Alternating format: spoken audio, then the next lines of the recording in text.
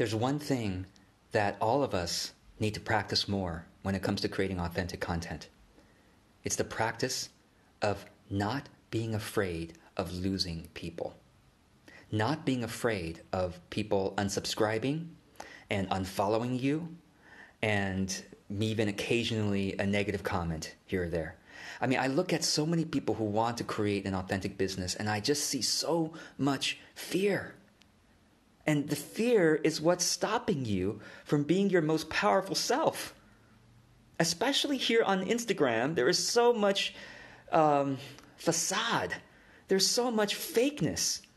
And the fakeness and the facade and the perfection that you see, so much is fear-driven. It's not really who they are. It's not who they are most of the time. They're just showing you their 1% perfect-looking self. Okay, now I'm not saying that you shouldn't have good-looking pictures on Instagram and good-looking videos. Of course, but what I'm saying is that if it is driven by fear, a lot of us don't know it. A lot of us don't recognize that, oh, that's what's driving my marketing. That's what's driving my audience building, is fear. Fear that I won't have enough. Okay, it's either fear or greed. Greed that I want more. Always want more. Now, why do you have to have everyone's attention?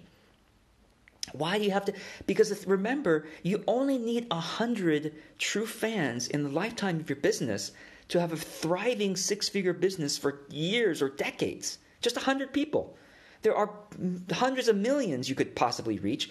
You don't care about the 300 million people who don't like you. You just need the 100 who do, who not just like you, who love you, who rave about you, because your journey and the way that you're expressing, exploring, and experimenting with your journey is exactly their journey too. And that's the thing I want to say about becoming more powerfully you and practicing fearlessness, is that it is not something you kind of go into therapy for 10 years, become fearless and authentic, and then show up on content. No, that's not how it works. Please don't wait until you are perfectly authentic before you show up. Don't even wait, today, I got to wait until I feel really good until I show up. I've said this before, but I practice showing up in suboptimal conditions. Because what is authenticity? Is who you are right now. And the less perfect you are, the less you have to hold things together and be perfect, the more authentic you can be, and the more of a genius you can tap into, which is the true creativity within yourself and the true power within yourself. So don't be afraid to lose people. If you write an authentic newsletter and you get people unsubscribing, that's a good sign. Like when I make a video, right? When I put something out, right? If I see people unsubscribing, I'm like, well, that I showed up in a way that was more true for my true fans, and therefore less interesting for non-true fans. You see. So if you're getting unsubscribes, great. You should pay attention to now, assuming that you showed up authentically. If you showed up because you were angry and offensive and you're just trying to offend people, or whatever, you weren't being your normal authentic self, then that's one thing. But most of the time, if you show up with service, with a heart of service, you show up with a passion to explore your experiences and your ideas and to say something that might help somebody else, then if people unsubscribe, great. That means you've been authentic.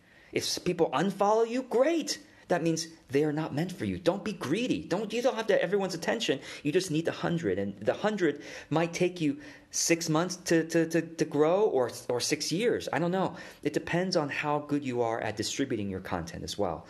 I've talked about this before. My favorite way of distributing is through Facebook ads. I spend about $1,000 a month on Facebook ads. You don't have to spend that much. You can spend $30 a month. You're doing better than most small business owners at $30 a month. Can you spend $30 a month on Facebook ads? I hope you can say yes, right?